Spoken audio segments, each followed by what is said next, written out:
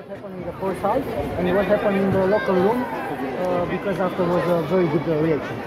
Yeah, I think basketball is a game of runs, and so you know, we had that series with the test, and we were trying to get ourselves going, and so obviously when we came out here, Voluntari kind of punched us in the face first, and so we tried to go into the locker room and respond correctly. And it's a long game, it's 40 minutes. And so when we came out of the locker room, we knew what we wanted to do. Coach told us to continue shooting with confidence and just continue being aggressive, and it worked out for us. Was one of the best, I don't know, half in this season? Second half? Statistically, I'm not sure.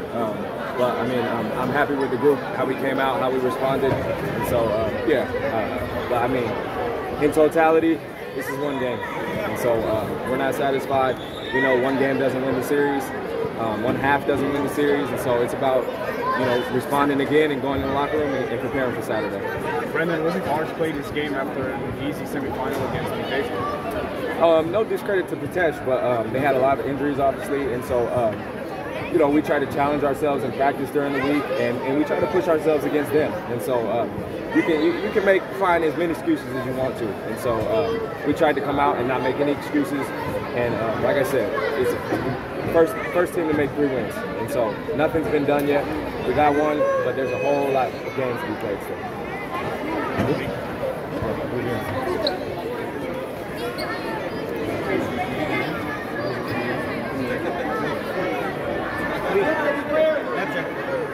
Silvă, cum ai trezit la pauză?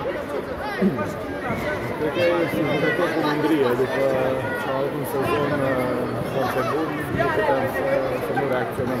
Suntem o echipă când are o astfel de jumătate, cum am avut noi și la prima jumătate, proastă din toate punctele de vedere.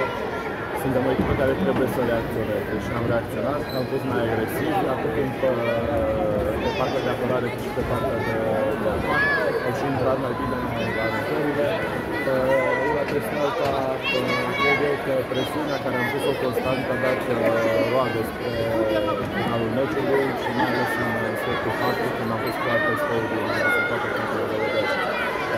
Până una alta este un singur meci, nu am câștigat absolut nimic, avem 1-0, ne doream această victorie, însă stăm calm, o să analizăm meciul, să vedem ce putem face mai bine în partida de sâmbătă și luăm fiecare zi, fiecare antrenament, meci, pas cu pas, așa că încât să fim pregătiți și în vedere mental și fizic să câștigăm.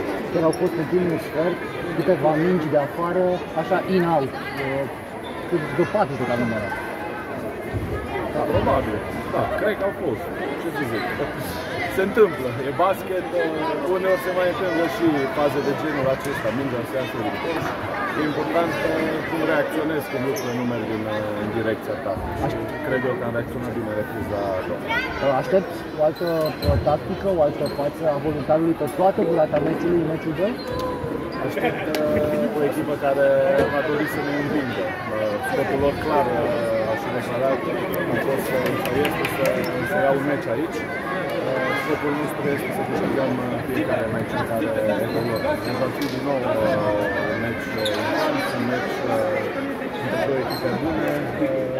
Noi ne dorim ca noi să fim cei care și noi sâmbătă de pe teren. Din punct de vedere tactic vom vedea ce ajutări sunt de făcut. Va trebui să reacționăm dacă nu sunt unele. Asta este basketul, se pot schimba multe lucruri de la un